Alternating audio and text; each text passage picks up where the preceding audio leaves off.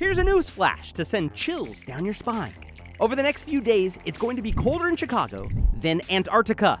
No, the world hasn't spun off its axis.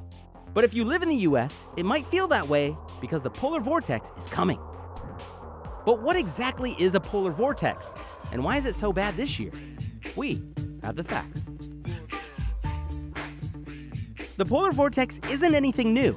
It's actually always there, hovering high above the Arctic region, whipping along at 150 miles per hour. But sometimes, the polar vortex loses its way. It weakens and loses its tight circle. And when this happens, it takes an irregular shape and starts wandering southward. And today, that means the USA has an unexpected house guest. Scientists generally agree that the polar vortex is shape-shifting and wandering more often in recent years. And many scientists say there may be a connection between global warming and the vortex. The theory is that when higher temperatures invade the Arctic, the polar vortex is corrupted and loses its structural integrity, meaning it goes on a chilly roadshow to the south. And this season's vortex visit is expected to paralyze large swaths of the US, with temperatures falling fast.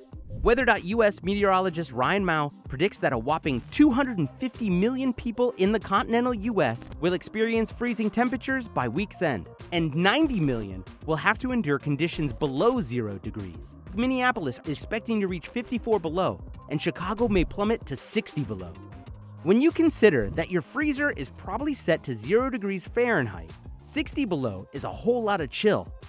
In fact, at 60 degrees below, any exposed skin will get frostbite in just a few minutes. There's almost no humidity in the air, and snow takes on the consistency of sand. Door handles may simply snap at the touch. So for many Americans, it's time to bundle up and get ready for Vortex 2019. Most scientists agree that as our planet's temperatures continue to rise, our planetary systems will continue to fluctuate, meaning the polar vortex won't stop spinning. But as higher temperatures creep north, our friendly neighborhood vortex will keep taking field trips away from the Arctic. So stay warm, bundle up, and give thanks that you don't live even further to the north.